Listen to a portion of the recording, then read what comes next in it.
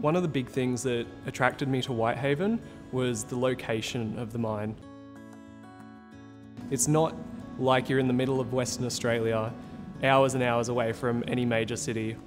There's lots of sports in Narrabri, which is a big attraction. There's lots of camping opportunities, great social environments where lots of people are here to support you and spend time with you. There's so many outdoor things to do.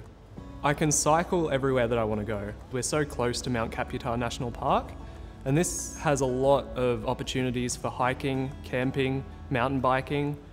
It's only 2 hours to the Warrumbungles, which is another fantastic location to spend a weekend.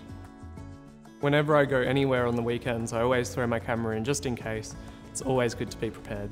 If you're on the fence about mining, you should definitely at least give it a go. It's really a family atmosphere, as well as the location of the mine sites. It's so accessible to the East Coast and other fantastic national parks that there's always something to do.